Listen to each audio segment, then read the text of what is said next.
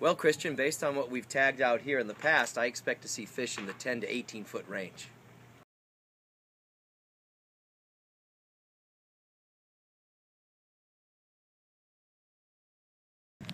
Hi Carlie. The number of sharks that we're looking for on this expedition ideally would be 14 or more, since we have 14 tags to put out.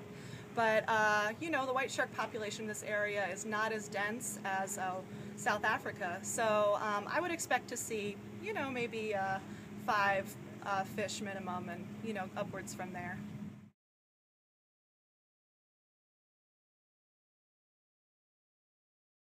All right, Michelle asks if we're going to be able to see our sharks ping in on the shark tracker. The answer is yeah. As soon as we get our tags on these animals, I mean, we need them to, they have to cooperate a little bit. They have to break the surface so that their tag comes up and can transmit a signal. But yeah, once that happens, you'll be able to see it on the online shark tracker site.